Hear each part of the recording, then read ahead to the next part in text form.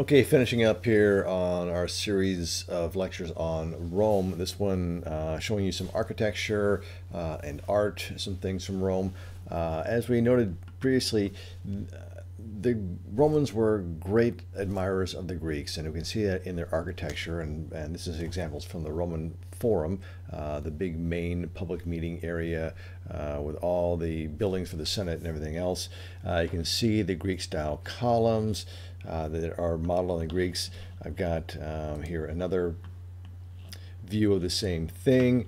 The open area, the Greek-style columns, Corinthian style, and even an reconstruction of what they thought it may have looked like, an opening set of gates to pass through in the big, large open area, senatorial buildings, other buildings for not just the Senate, but also the tribunes, the representatives of the plebeians. So lots of things.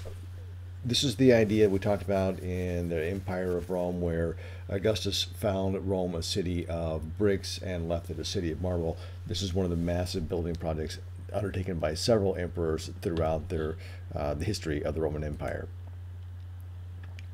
This is Hadrian's Wall. We talked about Hadrian. I drew on the map for you in the first and the beginning of the second videos. His wall across England, dividing between England and Scotland. The wall is still there. You can still go to this day and see it. In fact, it's only about 90 miles. You can actually go walk parts of it. In some parts almost missing, but for the most part you can trace the entire thing still there. They literally had forts about every mile and a little outpost where they could far enough away they could kind of see and keep track of each other and look for any attempts to cross the wall. Realize also that these guys on the frontier probably mingled with, maybe even married with, and traded with people on the frontier, so things are not as completely adversarial all the time. And I remember, you maybe remember also, I told you the fact that we could get a letter from way out here on the frontier back to Rome in about a week.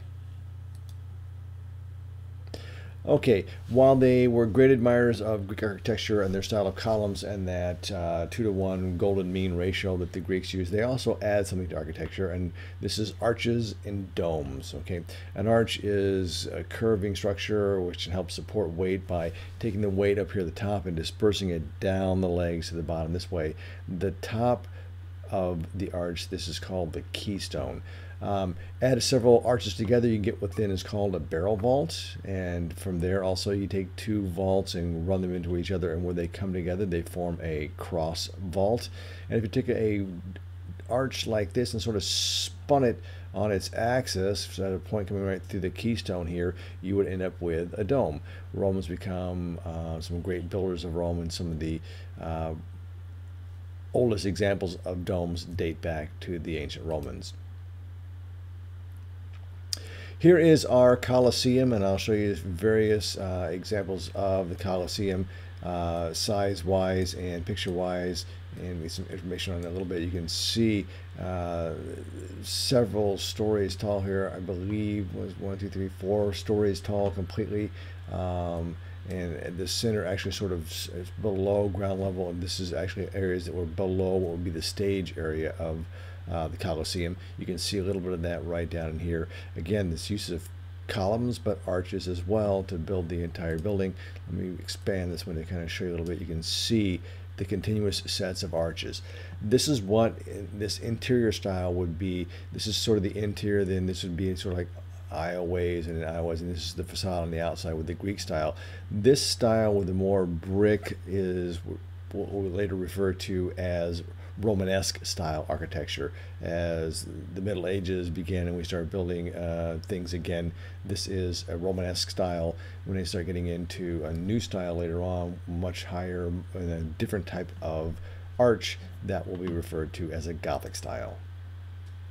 Okay, our Colosseum, just so you know here, let me expand that just a little bit for view time. This is built from AD 720 to 80. This is an oval. It's not a circle. It combines two Greek-style amphitheaters, which weren't complete semicircles, and so our end result is here a sort of oval-shaped, built by the Emperor Flavian. We would see gladiators fighting in there, which we all know probably most common thing for people to remember from that time period. Also, contests with wild animals against gladiators, but not so much because we don't want to kill the animals. Again, they're expensive. Sometimes threw Christians in there as well, but again, same kind of thing. We don't want to spend too much money on that. Aqueducts. We've talked about aqueducts. Some of the aqueducts the Romans built still exist thousands of years later. This aqueduct happens to be in France, 31 miles long. This one brought in 8 to 12,000 gallons of water a day, and large cities would have several of these bringing water to them. So you saw those canals we saw in Persia, that we saw with Ian showing us, that they dug underground. Well, sometimes when they had to cross an area in the Roman Empire, they would go underground if possible, because that helped keep the water cool. But if they had to transverse sort of a valley area, they would bring that and build this bridge. They built bridges, they built aqueducts. Some of these things are still around. I had a friend of mine who's from Segovia, Spain. That's the biggest tourist attraction. Okay, other uses of arches were for commemorative or decorative purposes. This is the Arch of Titus, built in AD 81, 47 feet tall, not quite 3 stories. This celebrates his many victories, and there was originally a building built onto it, and this is what we have, this sort of remains. This is Constantine's Arch, the builder of Constantinople. He goes not for just 1, but for 3, commemorating all of his victories. And I forget which panel, one of these panels is commemorated to decorate that idea where he paints the crosses on the men's shield and they win the victory. Other type of Roman art is mosaics. This is a mosaic here. Mosaics are made of art from little tiny tiles, individual pieces of tile put together to form pictures, often on floors, sometimes smaller ones on the walls as well. We get into painting on walls, which is a fresco. This technique is something that actually predates the ancient Greeks, so well before the Romans. This example here is a calendar depicting the 12 months, so 1, 2, 3, and then we have 4 going down this way, so we have 12. This one is actually 4 feet by 5 feet to give you a sense of the scale of that.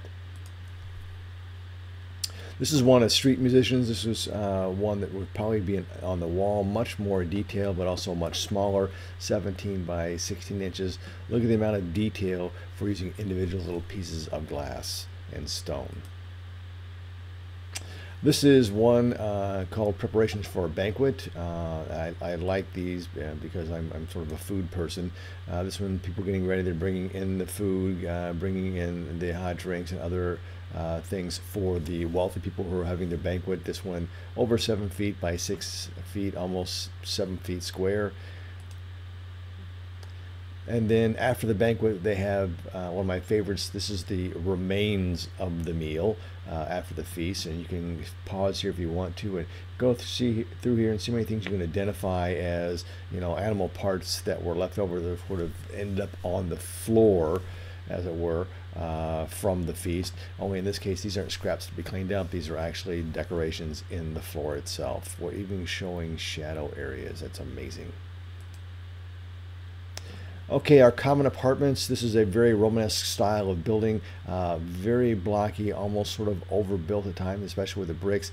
Very thick, very little air getting through here. The problem with this is they absorb a lot of heat and they get very hot, and there's not a lot of ventilation. So that's the idea of people being outside them because it's so hot on the inside. This is one that obviously wasn't one of the ones that fell down, and these were brick versions were ones to replace a lot of the wooden ones which did burn down.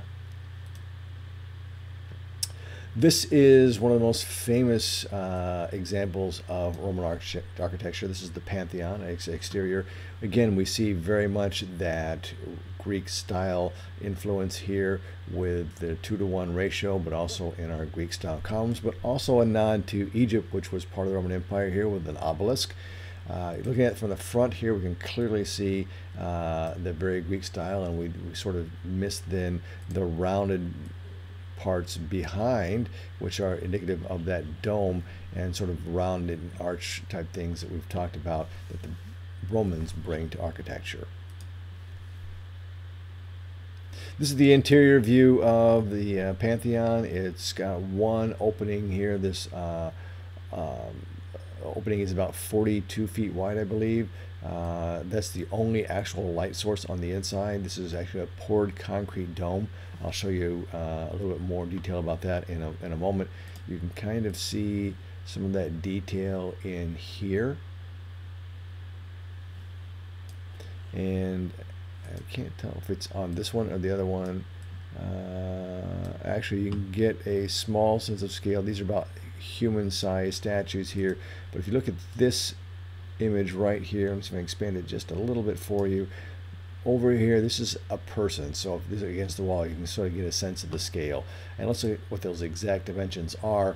This is built in AD 126. It's 72 feet in radius, or 142 feet in diameter across the opening of, not the opening up here, but across the base of the dome itself. This is Greek style. We saw that on the outside, meets Roman engineering with the concrete and the poured dome. This is the oldest standing domed structure in the world. Okay. Now, again, I told you that the Greeks and the Romans and even Alexander, as they expanded places, they took over. They didn't just take you over. They sort of co-opted you into their culture, made life better. This is Timgad in Algeria, which is in northern Africa, around AD 100. And you can see the Roman building projects that have been done here. We've got that, again, Greek-style amphitheater over here.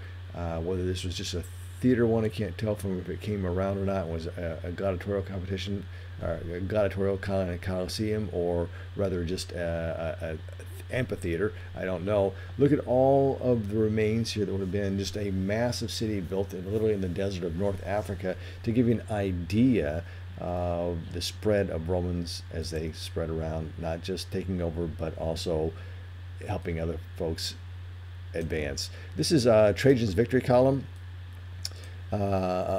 This is sort of the idea of an obelisk from Egypt influence, but instead of being in that, you know, four-sided obelisk shape, this is a column sort of playing on the idea of celebrating my victories instead of an arch. What he's doing here, this is 125 feet tall. It's in Rome.